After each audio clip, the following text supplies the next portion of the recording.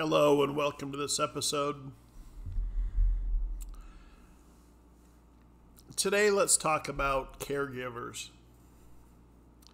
Let's talk about the dependency that people have on caregivers who have myalgic encephalomyelitis or people that have other conditions that are identifying as having myalgic encephalomyelitis.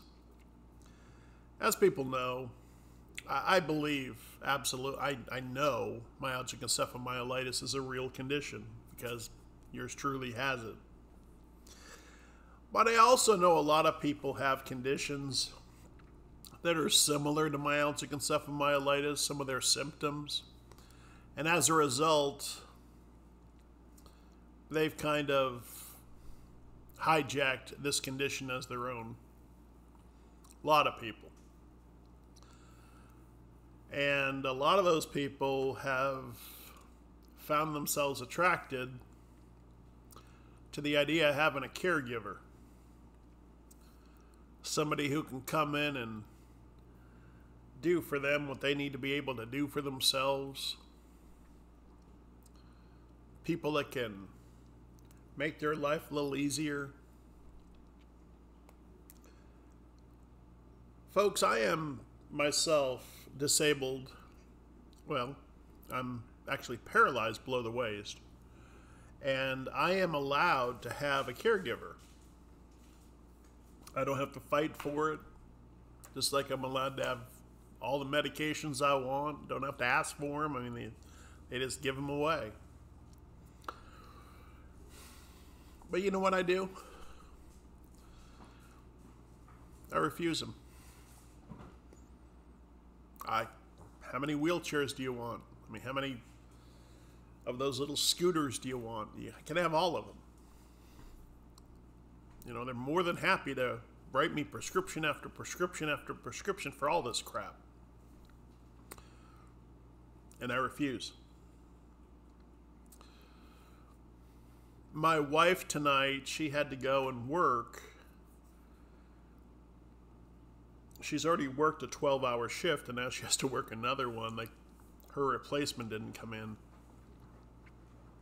And she works with disabled adults. So she has to cover these shifts tonight. So I'm home alone again, which is fine. And so I have to take care of myself.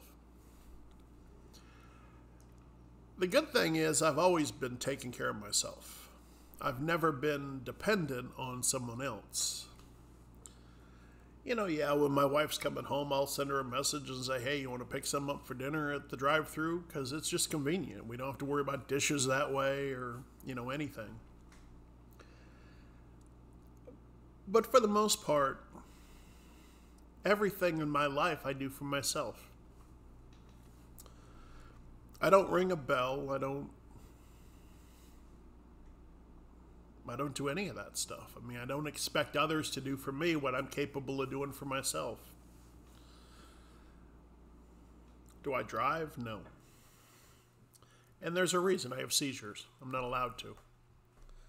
I mean, technically I can, but you know,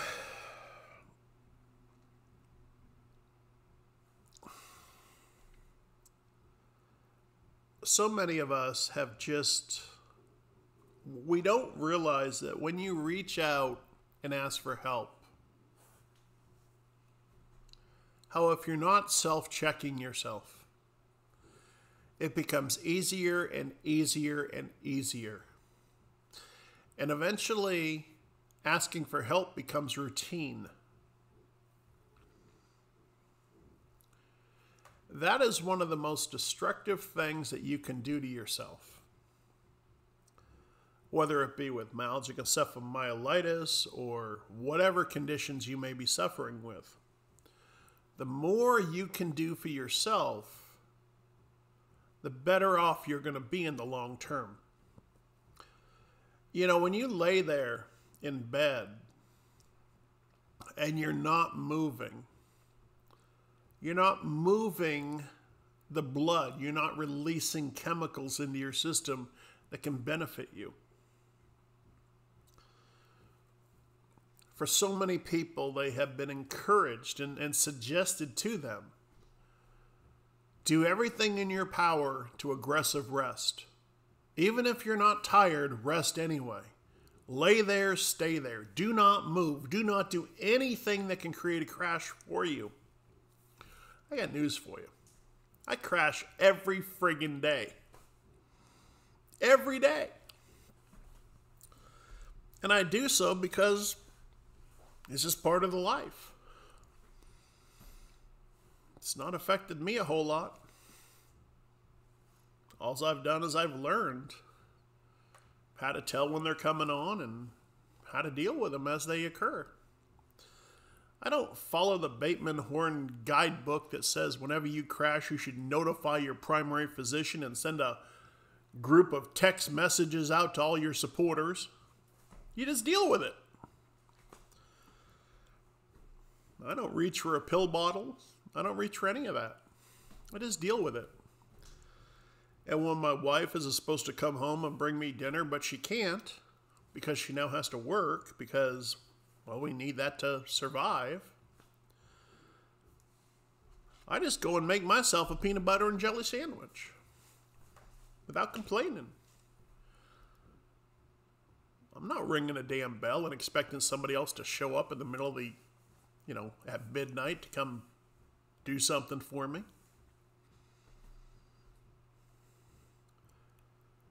Yet, people will look at me and think, you're not as severe.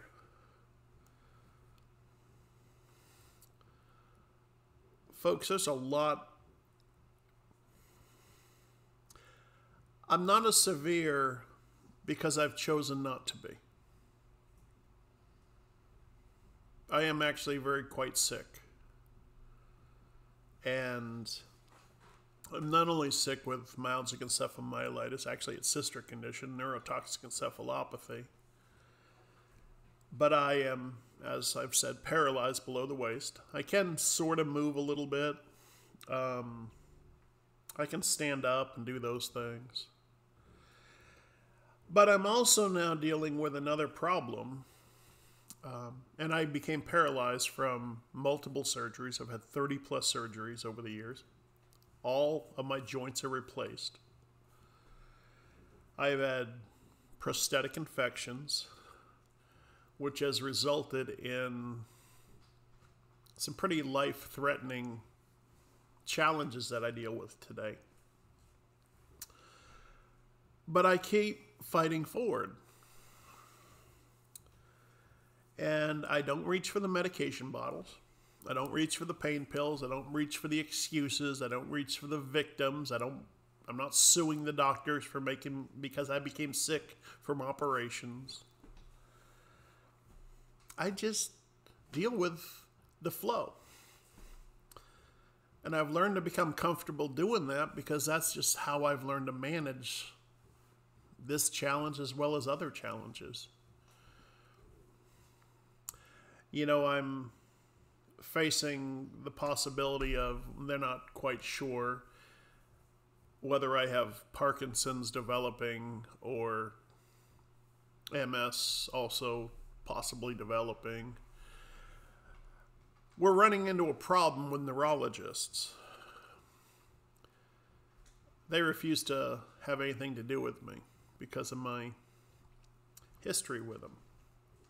I've said some things and been quite controversial with them over the years. I see two primary doctors now. I see a primary doctor and I see a rheumatologist, and that's the extent of my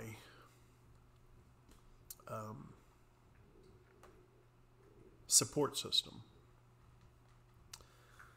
So this Parkinson's problem, they've been trying now for almost 7 months to find a neurologist group or individual that'll take on my case. And the harsh reality is I'm blacklisted. And I'm fine with that. I mean, I've made it this far.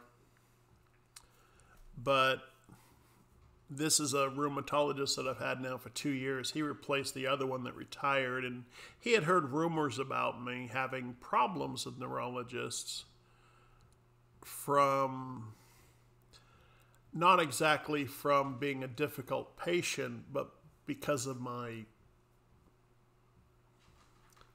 willingness to say things about them in the past and confront them in ways. So there is a blacklist out there for certain people, and I just so happen to be on that blacklist with neurologists. So I don't really know what the future on that one's going to hold. They don't know either. Luckily, my rheumatologist is a decent fella, and you know, I've always been considered a decent patient. It's just I knew that these neurologists were abusing people, and I spoke up.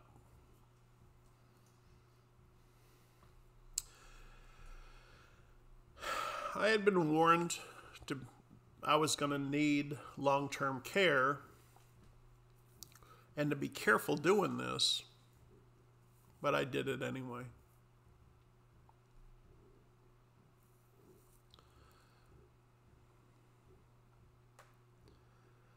When I see people being abused, I just can't sit there and allow it to happen.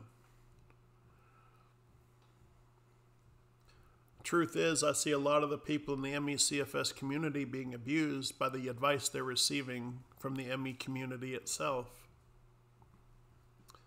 And a lot of the information you're receiving is incredibly detrimental to your well-being.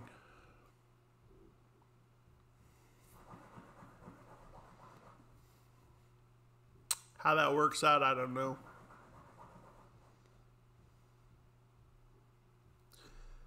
But I can tell you, the more you can do for yourself from the moment it happens to you, when the acute phase happens, it is so important that you take ownership of this condition and learn what you need to do to manage the condition so the condition doesn't destroy you. It's kind of like somebody that becomes blind in adulthood. You know what? It sucks to be blind when you're an adult. But the only chance in hell you have is to take ownership of the situation and learn how to be blind. Same thing with this condition. A lot of people, a lot of well-meaning people are not encouraging you to take ownership of this condition. They're encouraging you to delegate it to others.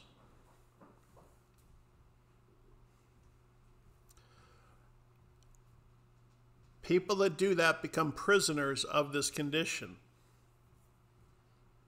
People that do that become dependent, not only on the help of others, but the medications. They become prisoners to this thing.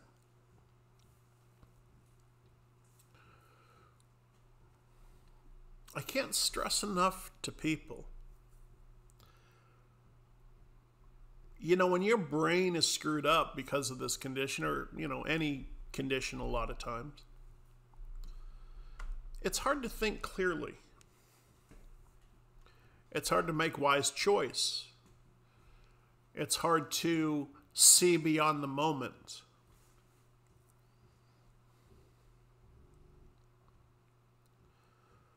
But I can tell you, if you just work at it, if you work at it on a daily basis, if you approach the challenge strategically like that, kind of like weight loss, you know, if you can work on it a little bit every day, you can get control of this. Is that going to cure you? No. But it's going to make your life more manageable so you can be independent. You know, that's the thing, is in my life I'm independent. I don't depend on a caregiver because of how I've approached the challenge of this condition as well as other conditions. This has not been the ME encouragement approach. And I can tell you, even though this is probably not their intent, this in itself becomes a form of abuse or neglect on their part. The MECFS community, the hierarchy people, okay? I believe in their heart they truly believe what they're doing is for the right reasons. But the reality is, a lot of them, it's about fundraising, it's about membership, it's about status, it's about a lot of things. At the end of the day, when you really look at how they have benefited you, they haven't. You know, when the movie Unrest came out in 2017, so many people had high hopes. Oh, our Savior is going to come and save us somehow. And so many of you are the same. Whitney.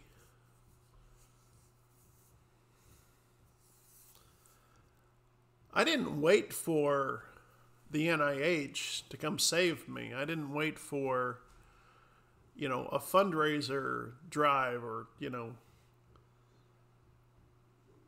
February or what was it? May 12th or whatever it is. ME Awareness Month or week or whatever it is. I took the initiative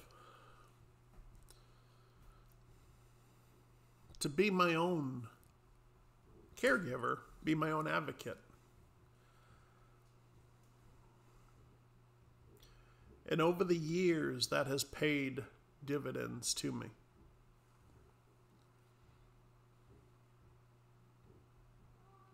I'm not a burden to my family because of my approach. How many of you can say that? I'm not a burden to my wife. I'm not a burden to my parents. Well, my dad just died last year. I'm not a burden to my children. I'm my own person. Do they all worry about me? Sure. Do they all still put up with me? Yep. I'm just who I am. And I've done that because that has been my approach. I haven't approached this challenge from a selfish standpoint like so many others. That's one thing about people with chronic conditions. Some of them can be incredibly selfish human beings. And many of them can become selfish towards their caregivers as well.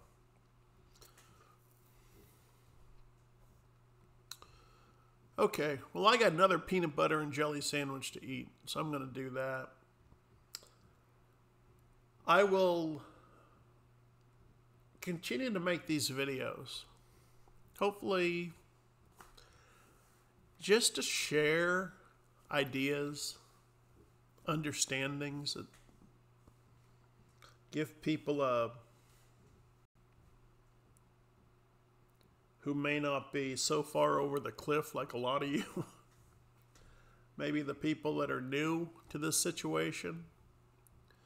Give you a little heads up to what to look out for. Because when I first got sick, I could have really used that myself.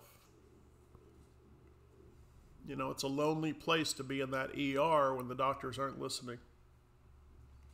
And you're having a hell of a time explaining what's going on because you yourself don't know what's actually occurred. Well, in my case I did, but you know, when you've had like somebody that's had a stroke and they're barking at them, tell us what happened, tell us what happened, and the person with the stroke really can't. Well, that's what a lot of us are, That's our situation when we wind up in the ER. And that is interpreted by the medical community quite often as being uncooperative, being deceptive, being a non-participant. One thing I've always been is a participant in my own care.